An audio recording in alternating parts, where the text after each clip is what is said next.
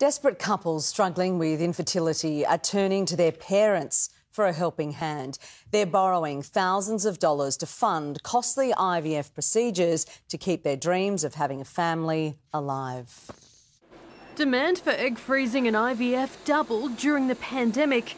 Couples and singles saying they had more time than ever to reassess their priorities. A lot of women were locked up at home, working from home, not able to go out on dates, and their eggs were getting older. It's prompted a huge surge in parents offering to foot the bill for their adult children to keep the dream of grandchildren alive, with just one round costing up to $10,000. Often the grandparents are supporting them during that journey because it can be very expensive. 1 in 6 couples struggle to conceive. Melanie Swy-Connick went public with her battle. I'm begging you, I'm on my knees, please. But most struggle behind closed doors. It's challenging physically, emotionally, financially. It puts stress on your relationship.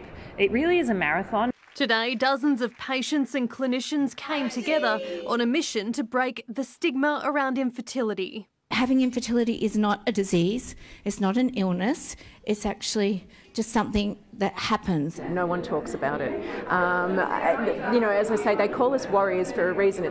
Rochelle Brown, 7 News.